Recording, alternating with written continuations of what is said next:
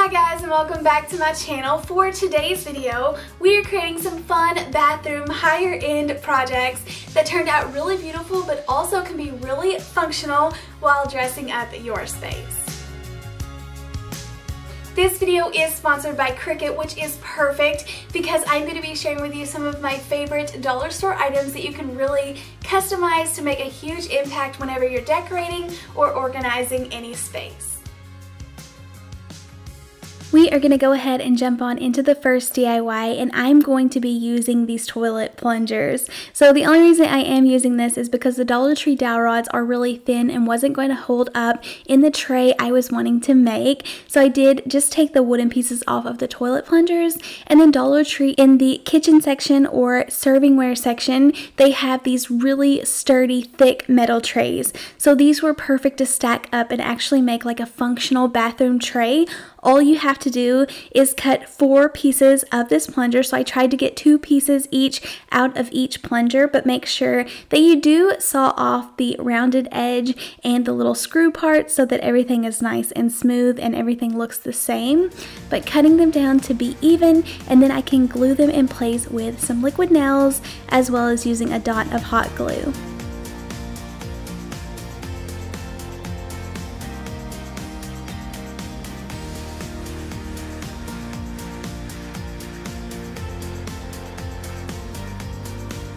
I started at first without the hot glue and it was just a little wobbly while it was so wet, so I started adding in the hot glue to the rest of them and it worked so much better. And then I'm taking an old paintbrush to kind of smooth out the glue and then wipe it up with just a washcloth. I always have a ton of Dollar Tree washcloths on hand, so that's what I'm using, and making sure I get these as straight as possible in their place, and then I can glue the top one down in place. It was so easy to spray paint this. I'm just using some nice quality spray paint. This is actually a dark bronze hammered spray paint from Walmart, and it just gives it this really fun texture. And then I loaded this with my favorite succulents and some bathroom decor. I rolled up a little towel, but I feel like this is such a fun piece, but like I said, also really functional.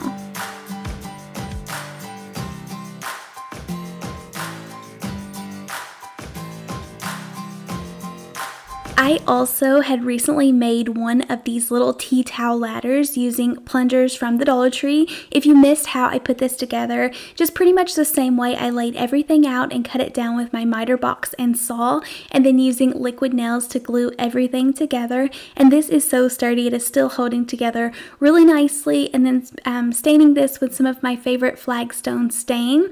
But this was a piece that I was using in the kitchen, but I thought it would be so fun to use this in the bathroom and turn this into like a hanging hand towel rack so that you would be able to dry your hands or just use it for looks. But all I had to do to transition this into the bathroom was drill some holes in the top so that I could hang this, because I don't have a lot of counter space in my bathroom, so I wanted to hang this up on the wall. So using some of my wired jute rope, I just put it through the holes and then tied it on each end, and all I had to do was add my towel over the top of this and hang it on the wall.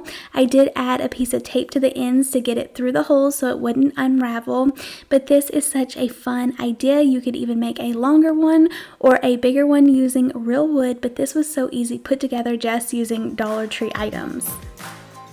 And make sure you stay tuned because we will be making a fun little sign to really dress this up later on in the video.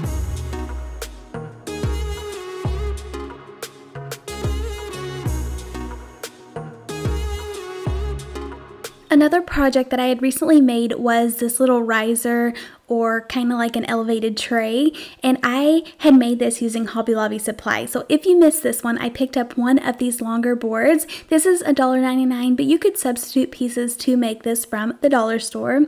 And then using these round knobs, I glued these on the bottom. And for the first project I had made, it was for more farmhouse decor, so I had stained the little legs and painted the top white. But we are giving this a makeover today so that this will fit really cute in a neutral colored bathroom. So I started by painting the little feet white, and then I go over the top with some steel gray chalk paint.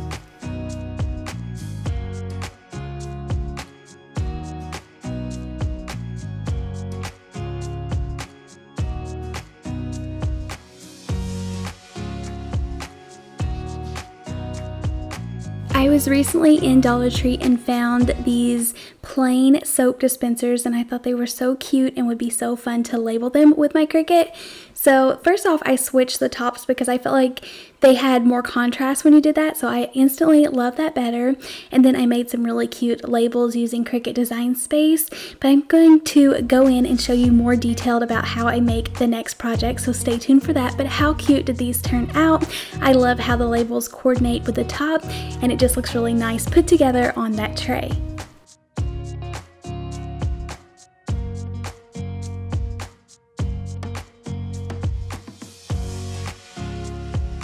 Now that we have made some fun, larger pieces for our bathroom, I want to go ahead and jump on in and show you some new things that you can make using your Cricut Joy, or that's the machine I'm going to be using in today's video, but you can make any of these projects with any of the Cricut machines. But I want to share with you just how easy it is to use the Cricut Joy to bring your decor and your organization skills up to the next level.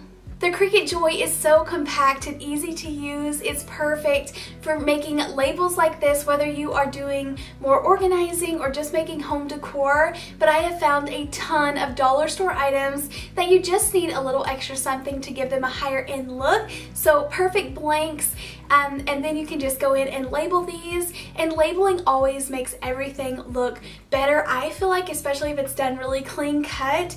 And labeling everything is always a plus because everyone knows where to find the items they need. Everything stays more sanitary whenever it's in their own containers, and items are easy to put back into place after anyone is done using them. One of my favorite things about using the Cricut machines is that you're able to use Design Space right from your phone. So obviously your phone is something that is always close by and easy to use anyway, so you're not having to get out your laptop or hook anything up, which is definitely a plus for me. So I love using Design Space on my phone, but it's just so easy to do. Some people might think that they would get overwhelmed using a Cricut, but it is so easy. I promise, you make one thing and you know how to do it the next time, and it's just like secondhand. I just grab my machine and make anything that I want. So today, like I said, I am using the Cricut Joy alongside the Cricut Joy Smart Vinyl, and this is a vinyl that you don't have to even use a mat, so it's really easy to work with, super simple. On Cricut Design Space, which is an app you can download on your phone to get access to a ton of images that you can cut out, I am just scrolling through. I like to open my canvas, go to add new image, and then type in something that I'm interested in. Because this is a bathroom video, I'm kind of looking around for bathroom labels, and I found some really cute ones that I thought would make these dollar store jars look so beautiful. So I love these. They have the clear lid and they're just really sleek and nice looking, and they don't look cheap at all. So I chose a few different labels. Make sure you always measure your jar or what you are putting your decal on to make sure it's going to fit. So I got all 3 labels, and these were coordinating but had the different labels on there, and then I positioned them in place. The Cricut mat has guidelines so you can see how big it is going to cut. So I get that all set up on my phone and just hit the Make It button, and then it will prompt you the entire time about what to do when it's time to load your paper, what vinyl that you're using. I just selected the permanent smart vinyl, and then it starts cutting. It even has the little process on your phone so you can see how far along it is on the cutting and see how much time is left. And then using my weeding tool, I pull all of the excess vinyl away. This is my favorite part. I feel like it's so satisfying getting all of the extra little pieces out of there, and then you reveal your beautiful little label or decal. And then using a piece of Cricut transfer tape, I cut down a small size, put it over my image, and this is transferring the image onto the clear paper. This not only helps you see where your label's going, it helps you get it really straight, but it all is transferring in one piece so that nothing is getting left behind and it's not going to be crooked at the end. So I'm using my little scrubber tool or rubbing tool and getting that nice and tight on the transfer tape and then smoothing that on top of the jar, and that's how easy it is to go within just minutes of starting to cut this out and getting it on the jars. I think it looks so beautiful. I filled it up with cotton rounds and some makeup wipes, these reusable makeup cloths. I love using them, and this will just keep them really safe and dust free so they're clean each time I want to use them.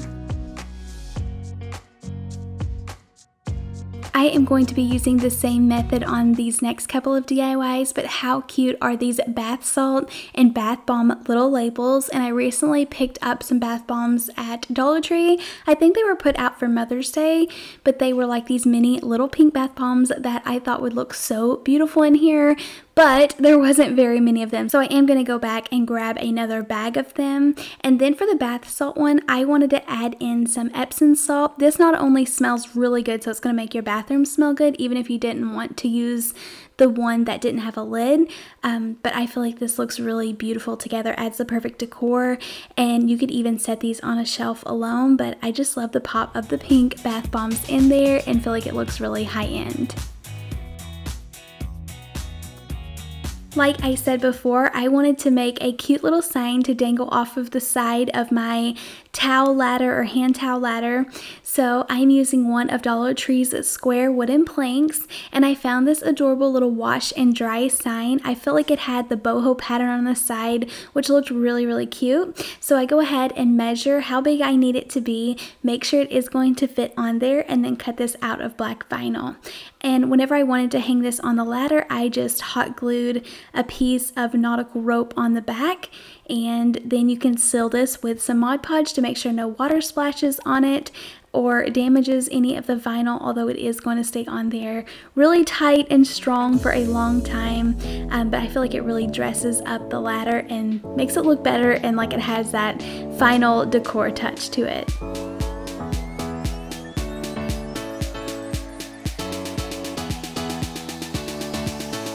Next up is a really cool idea if you want to make some custom vlogs. I thought it would be fun to take these long Dollar Tree signs and divide them up into 3 pieces. I am using my miter box and saw, but these are surprisingly easy to cut through.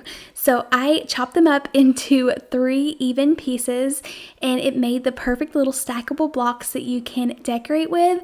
So I just traced the first cut to make sure they all are going to be nice and even, and then painted these with some white chalk paint.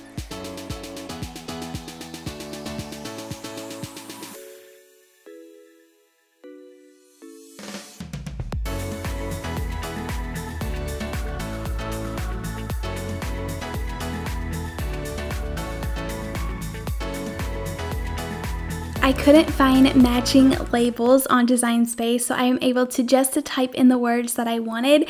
I chose to write relax, soak, and unwind, and this is in the Musketeer font, I'm pretty sure, and then size them to fit on these blocks, and then cut this out also with more of my black vinyl. These are so easy to stick on. You could make this for any room of your house just by changing up the words or lettering. You could color the blocks or paint the blocks a different color, but so easy to apply, and I feel like they made the cutest little stackable blocks that, I don't know, just look so cute in the bathroom on a shelf.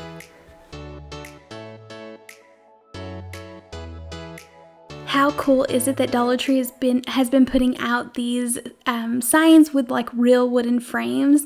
These were so beautiful, so I definitely grabbed one as is to put in my little girl's room, but I wanted to make this one over for my bathroom. So I love how easy the back pops out of this, and you're able to cover up the sign and put whatever you want in there. So I set the frame to the side, popped off all of the 3D pieces, and then I had recently ran in Target Dollar Spot, and they had some really cool adhesive vinyl, so I'm picking out this little greenery one, and I love that it looks kind of boho.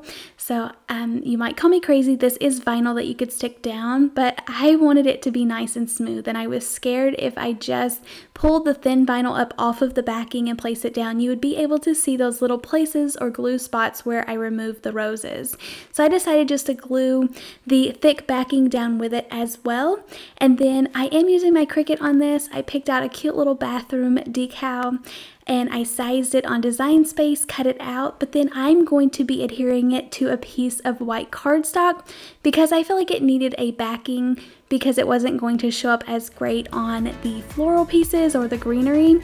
So I decided to stick it to a piece of cardstock and then kind of tear around it to get more of a fun little look. I weeded it out and I accidentally took out the outline, so I just trimmed around it and kind of made my own, and then after weeding it, just put it directly down on the cardstock.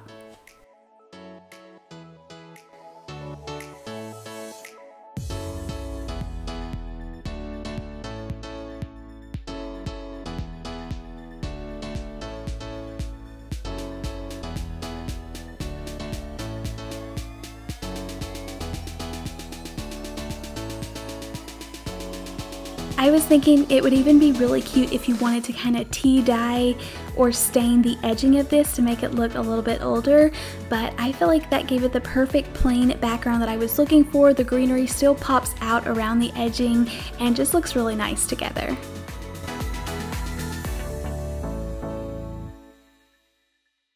I was worried about the torn edges. I didn't want them curling up in the humidity of the bathroom, so I decided to add in a couple of coats of the Mod Podge just to make sure everything is nice and tight down, and then I will be able to dust this off.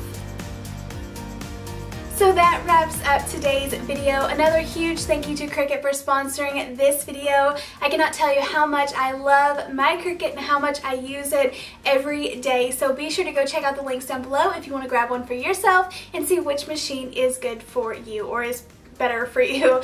Thank you all again for watching, and I'll see you in the next one. Happy crafting. Bye.